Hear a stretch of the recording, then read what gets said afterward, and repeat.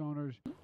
I've called on Congress to give regulators the tools to hold bank executives accountable, and I've called on regulators to strengthen regulations and supervision of large and regional banks.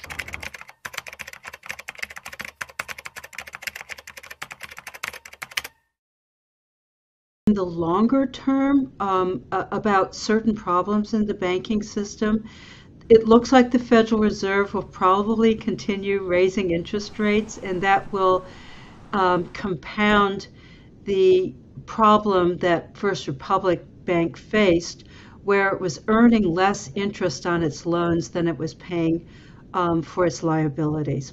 We have not totally fixed that problem.